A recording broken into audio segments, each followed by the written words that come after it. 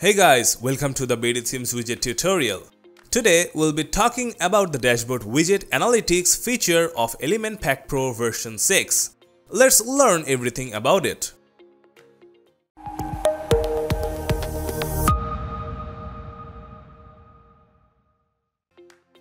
First of all, go to your WordPress dashboard and click on Elementor Pro to visit the plugins dashboard.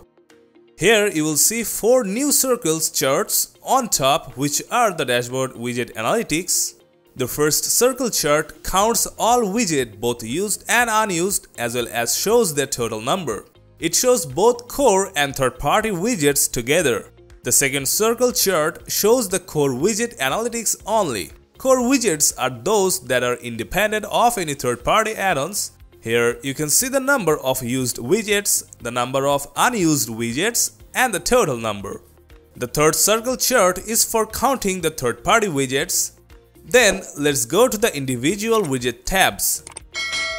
Clicking on the core widgets tab will filter everything except for the core widgets on the display. You can see 2 new filter options for used and unused. Clicking on the used button will display widgets that have been used inside your website or pages.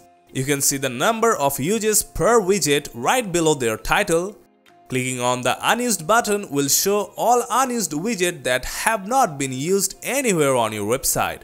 Note that both used and unused filter shows both active and deactivated widgets as long as they have been used.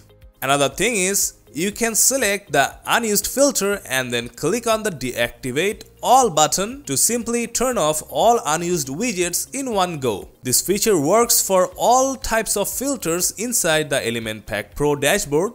Thus, you can save a lot of space and boost your site further. Now let's have a look at the third-party widget analytics and then go to its tab. Here, clicking on the used filter will show you third-party widgets, just like what we saw on the previous tab. Now click on the unused tab to see the list of the unused third-party widgets. All third-party widgets on Elementor Pro need to be installed first to use them, unless it will be automatically deactivated and will appear on the unused list. Then, the active and deactive buttons won't be effective on those uninstalled widgets. Plus, any Elementor Pro that has been used inside your website but is currently deactivated from the dashboard will appear in the used filter. This goes for both core and third-party plugins.